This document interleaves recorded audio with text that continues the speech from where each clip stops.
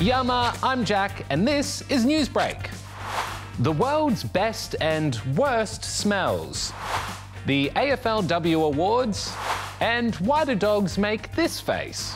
Now hit that subscribe button, and the first 10 of you get to see me do this. Wow. Scientists in the UK have worked out what the world's best and worst smells really are. Gladys sniffs out the answers. Hey, have you... Come here. Now what you're about to witness is a full body experience. I've just discovered the world's best smell.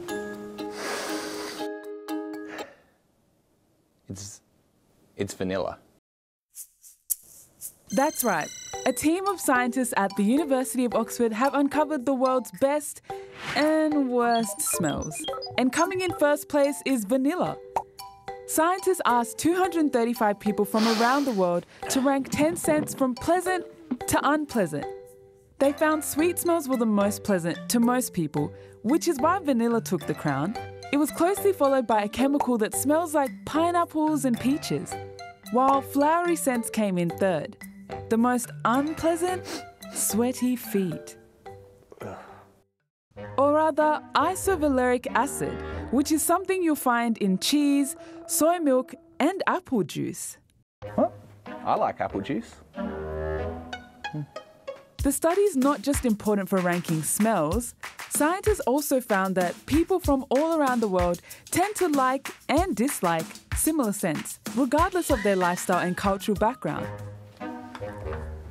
If you take those shoes off, I quit. 2 missing notebooks once belonging to British scientist Charles Darwin have been mysteriously returned. Charles Darwin is known for his theory of evolution, and some of his early work is found in these very notebooks. But they went missing from Cambridge University 20 years ago and were thought to be stolen.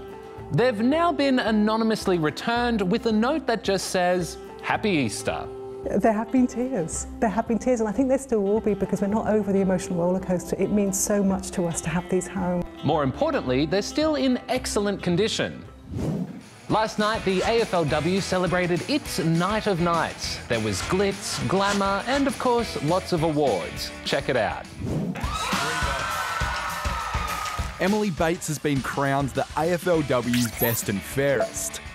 It's really more of a medal. After an unbelievable season, the Brisbane Lions vice-captain took out the top award. She is a star of this competition. Beating out Crows midfielder Anne Hatchard by a single vote. This is just obviously the greatest honour you could ever receive, so I'm just really proud and, yeah, in shock but happy. But the awards didn't end there. North Melbourne's Tahlia Randall took home Mark of the Year. She's so good in the air. While Freo's Ebony Antonio won Goal of the Year. What a remarkable goal to get us started. There were 5 new faces in the All-Australian team. There they are. While the rest of the team was dominated by Crows and Melbourne. The two sides are gearing up to face each other in this week's grand final at Adelaide Oval. It's the 4th time the Crows have made the grand final. And with the SA government just announcing free public transport for all supporters, they're hoping to get thousands of fans out for the big dance. Go the Crows! These are my personal views on the sport of football and do not represent the views of the ABC. Thank you. They say a picture is worth 1,000 words, but these next stories prove that's not always the case.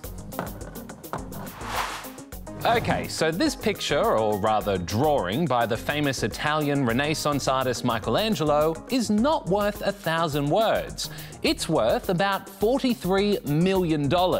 Now it's being auctioned off in France. Researchers from Pittsburgh in the US have been looking into how dogs give us those adorable and yet slightly worried and vulnerable puppy dog eyes. Anyway, turns out just like us humans, dogs have tiny muscles in their faces.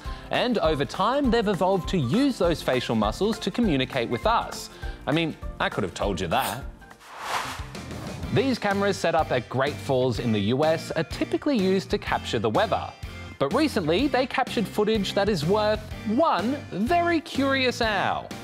I think it's ready for its close-up. Well, wasn't that amusing? Anyway, that's all we've got for you today, but we'll be back with plenty more tomorrow. Oh, and don't forget to hit subscribe so you can see me do this.